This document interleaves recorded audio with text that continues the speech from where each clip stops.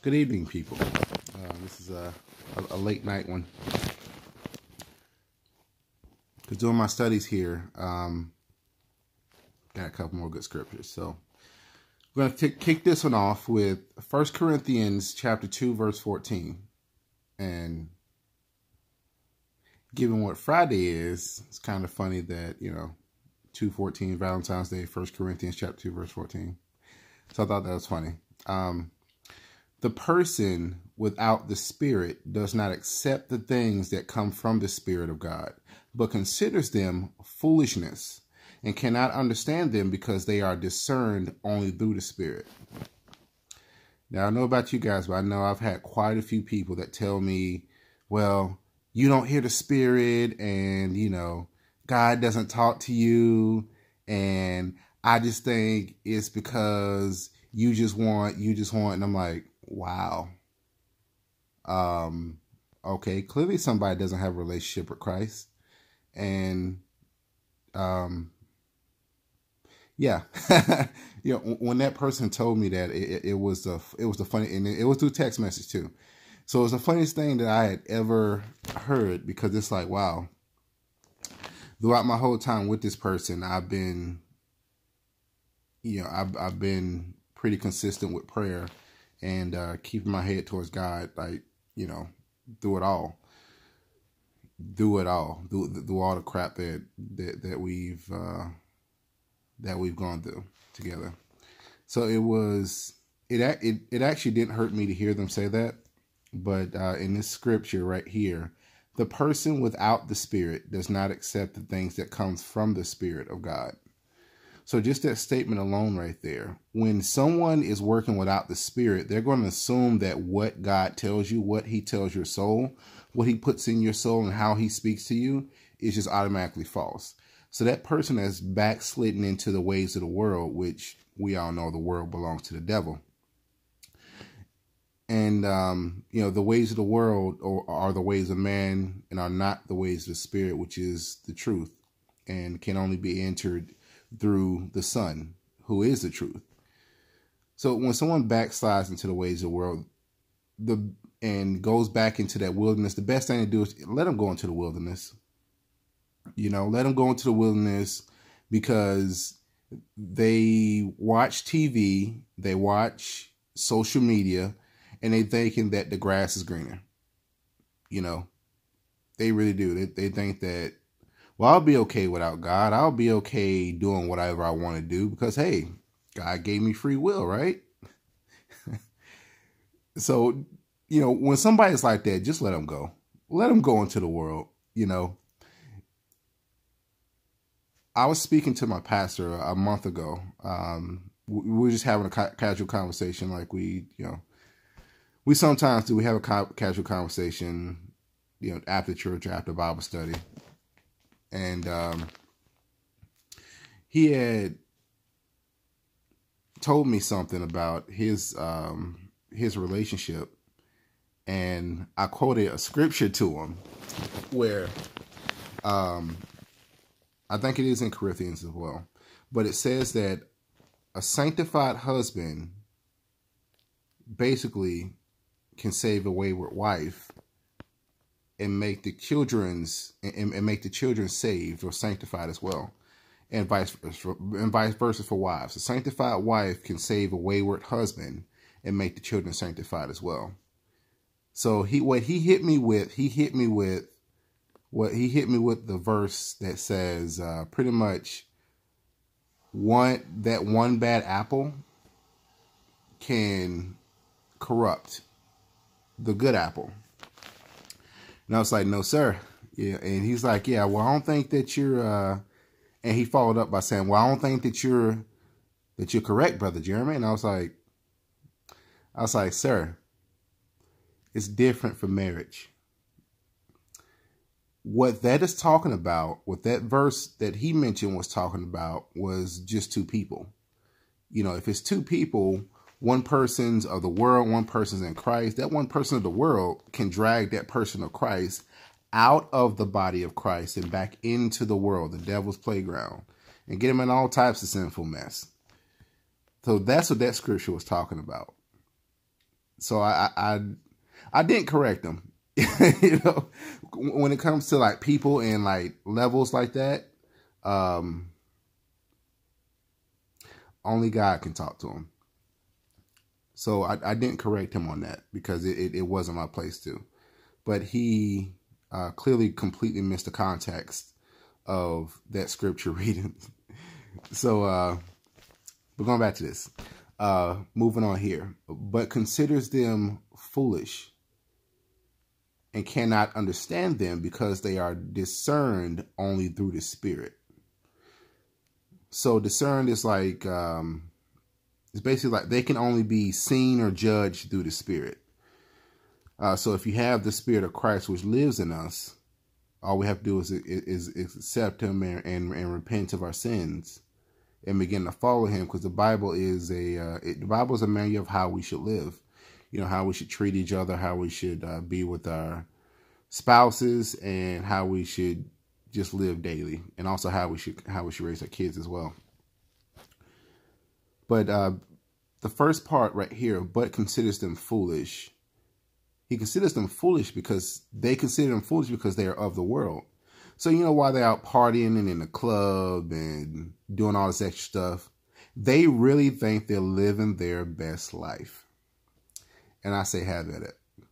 You know, have at it. And cannot understand them because they are only discerned through the Spirit. Well, if they're in the world, they don't have the Spirit, now do they? So how can they understand what it is that you're saying to them when God gives you a message? God gives me messages all the time. And, you know, there was one time in particular a few months ago, someone was like, well, you're wrong and I don't believe you. I'm like, you believe whatever you want to believe. At the end of the day, I don't really care. You know, I don't care. You know, there's a reason why God speaks to me. You know, I'm just a messenger. You know, if you don't like the message, oh, well, like, you know, God has done all right by very much all right by me. You know, he's done he's just done abundantly for me. You know, Christ has just been amazing to me these past few months. Just showing me who I am and showing me that regardless of,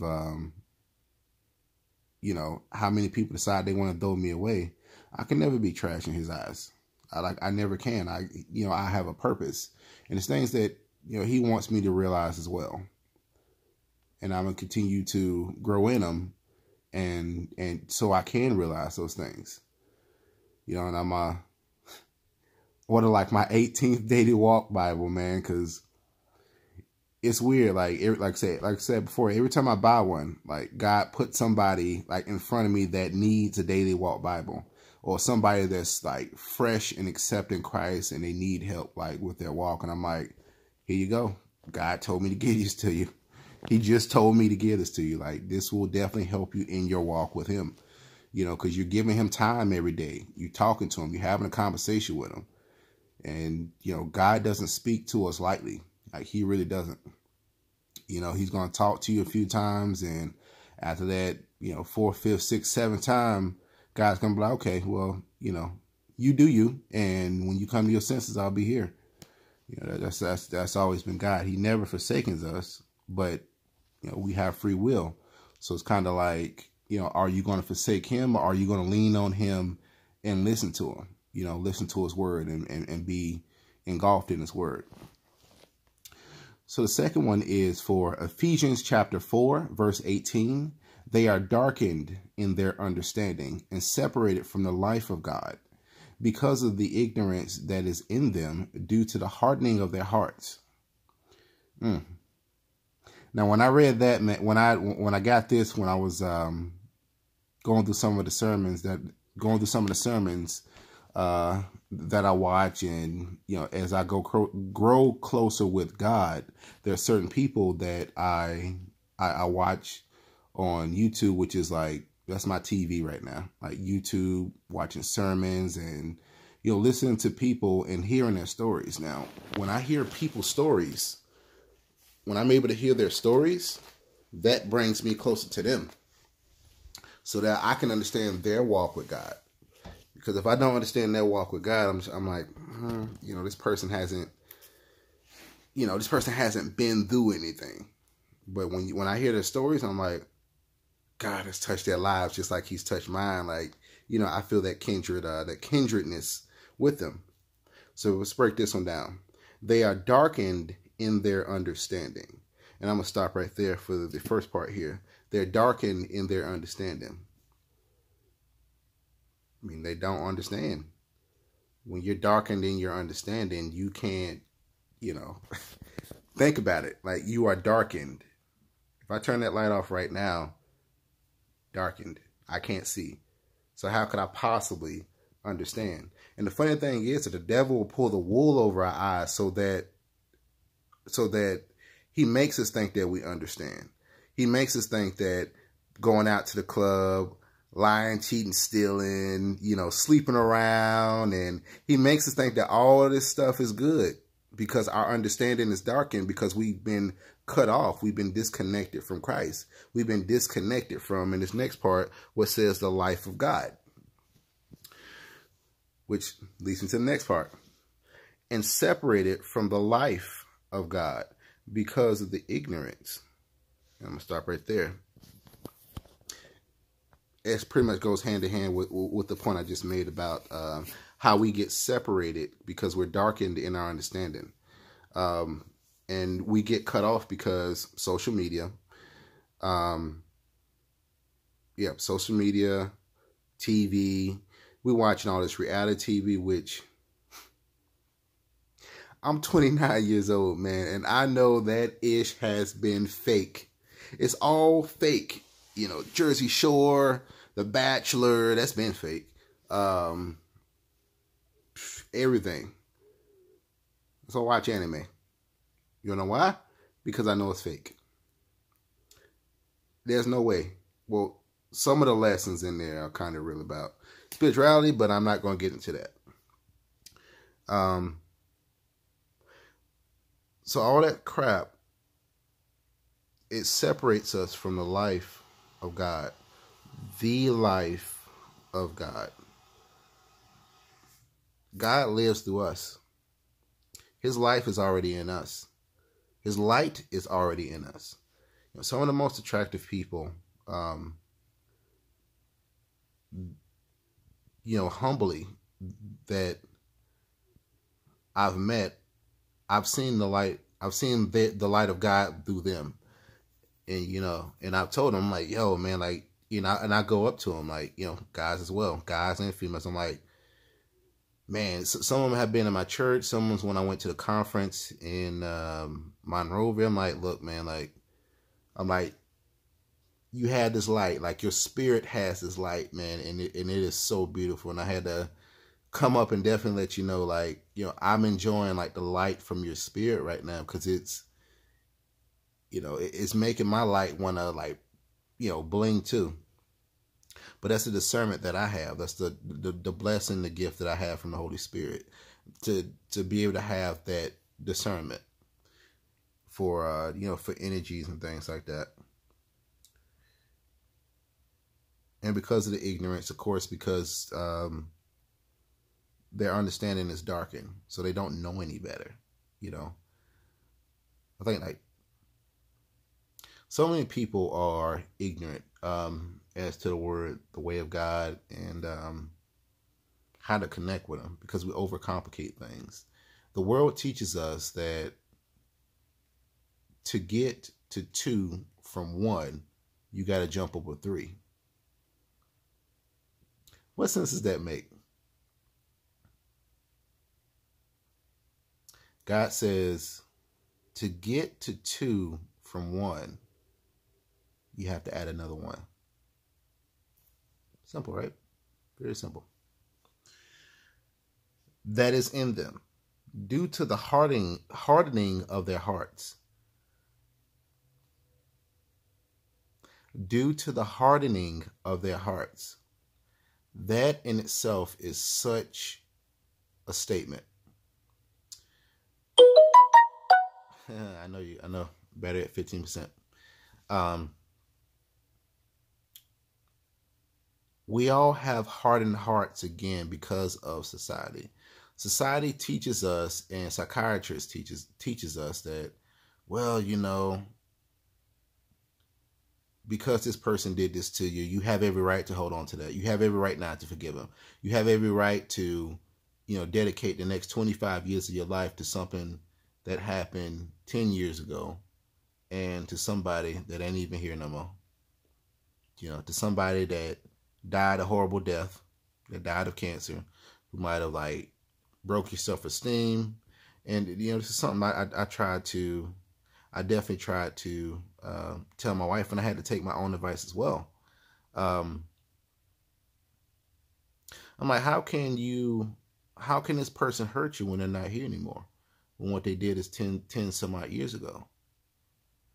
And I was just on the phone with my brother the other day, kind of talking about that as well. You know, I was like, I used to have a hardened heart towards these people. I used to hate, you know, what some family did or what some people said. But I don't know. It just went away. Like God literally was like, it's done. You know, he came in and just kind of flicked it away because it doesn't matter in the grand scheme of things. You don't have to pay for what someone did to you. So why are you continuing to pay for that debt? Why are you continuing to pay for what someone did to you? God clearly says in the book, he says, let vengeance be mine. Put it on me. What's that? What'd she say earlier?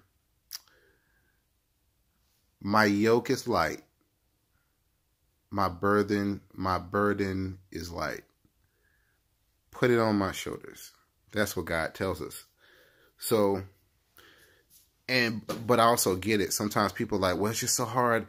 It's just so hard to let go. And it's just so hard to do this. Let it go. Let it go. Forgive. Put it on God. Please forgive. Please forgive. Because we walk around thinking that because we have a chip on the shoulder. And when we had that chip on the shoulder, I'm going to tell you, because I've seen it. I've definitely seen it. And, you know, I've had to communicate a lot of times about pride. You know, when I tell people all the time, man, I'm like, pride will kill you. Pride will kill you. Pride will kill your marriage. Pride will kill your relationships. Pride will kill your social life. Pride will get you, because with pride, you can't apologize. With pride, you can't say, I'm sorry. With pride, you can't move on.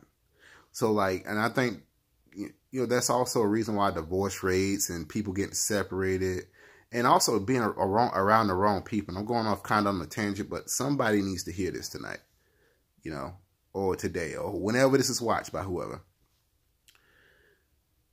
When it comes to relationships, if you married and all your friends single, don't listen to those people.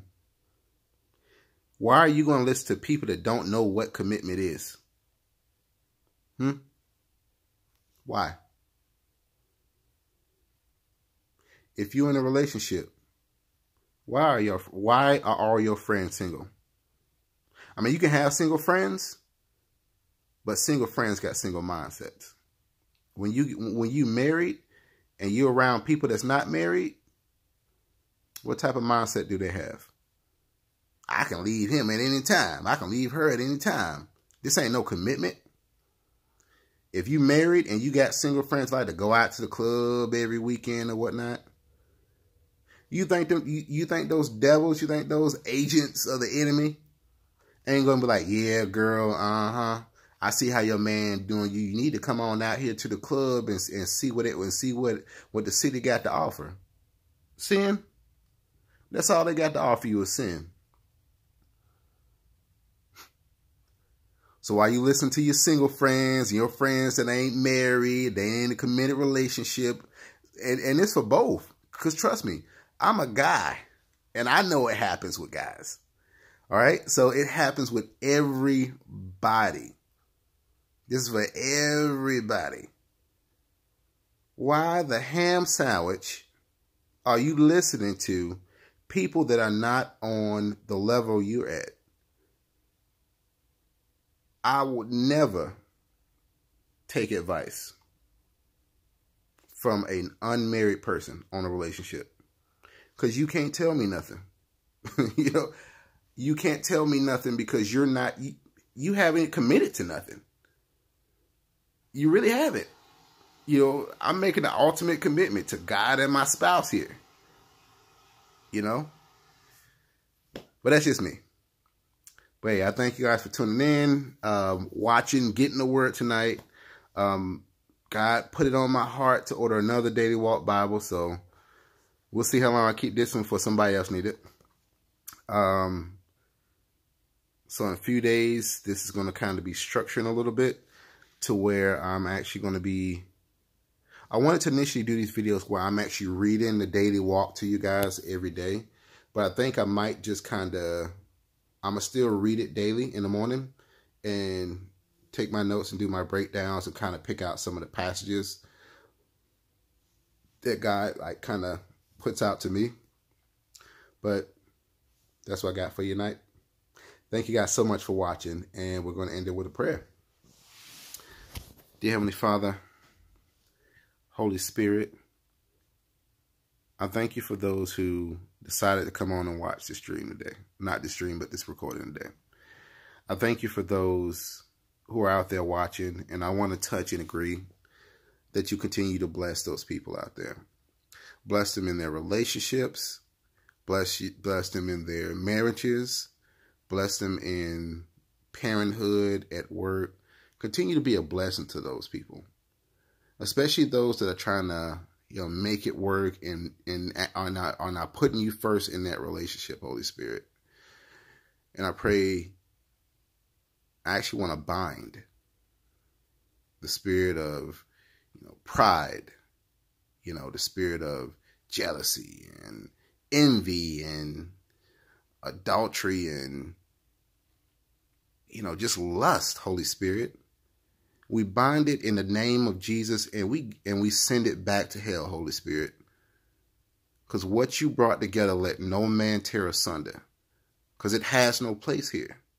So we bind it now, God, because two or more people are touching and agreeing. Holy Spirit, you are surely in the midst, and we send them back to hell. We're kicking it out the marriages. We're kicking it out the relationships. And we're bringing you back into the relationships, Holy Spirit, so that you can teach us how to follow your word and how to truly be kings and queens of the planet. In Jesus, Yahweh, Yeshua's holy name, I pray. Amen, amen, amen. Well, thank you guys so much for watching again and sticking around for the prayer. I hope you guys have a blessed night and even more beautiful Valentine's Day. Take care.